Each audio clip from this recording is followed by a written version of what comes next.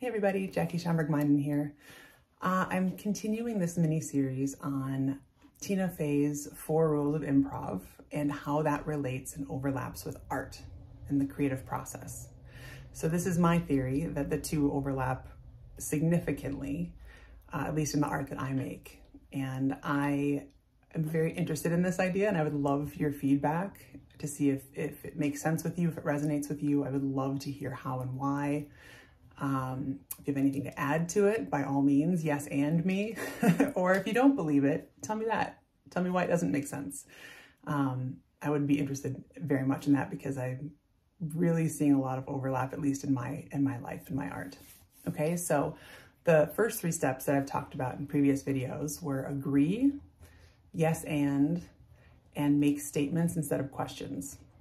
The 4th step that I want to talk about today is there are no mistakes. So with improv, if someone comes out into a scene that's set at the DMV, for example, and someone makes this wild card, quote, mistake and says, oh, look at this pond. There are no ducks here. Why are there no ducks at the pond? After we've already established that we're at a DMV, whoops, right? That person did not agree that we're at the DMV. They had a brain cramp or something, and they tried to push their own agenda of there's a pond. Okay, seems like a mistake, whoops. But what if someone else comes in and says, and who made a pond in the middle of the DMV? Or who built a DMV around the pond? That was a terrible architectural decision because this whole DMV smells like dead fish or mud, right? That now has brought things back to this new shared environment of a DMV with a pond inside of it. And the scene can go from there. It might end up a way better scene because now it's very complicated and there's something so outlandish that you have to respond to. Okay, so with art, there are no mistakes.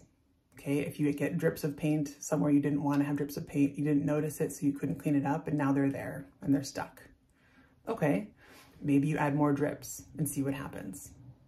Maybe you cover it over with collage and that gives you a different focal point than you had expected. There's a children's book. It's kind of a children's book. I think of it as just a book called Beautiful Oops. And it's all about different, kind of artistic mistakes you can make and how you can turn them into something beautiful. So if you have a coffee ring stain from your coffee cup on paper, whoops, but what can you make that into? Can you make it into a frog shape? And now that's something fun. And it's this series of, I don't want to say correcting your mistakes, but basically turning them into something beautiful. So find ways in your art that you can take something that was a mistake that you didn't mean to happen and turn it into something that's now a part of that piece, because you can either throw your painting away and start over, or you can change it into something that's very unique that even you didn't expect and plan, and now it can be appreciated in a different way. Okay, so there are tons of things we can do. There are tons of things to save an improv scene. There are tons of things to make your art push it a little bit farther, make it a little more daring, make it a little more interesting, or a lot more interesting to somebody else, just like with an improv scene. Hope it was interesting for you guys to consider. I would love to hear your feedback. So send me a message, write a comment below, follow me on Instagram, DM me there. I would love to know your thoughts on these 4 improv rules: agree, yes, and make statements, and there are no mistakes, and how I can apply them to my art. And I hope that you can also apply them to yours to make it more fun and more interesting. All right, everybody, see you next time.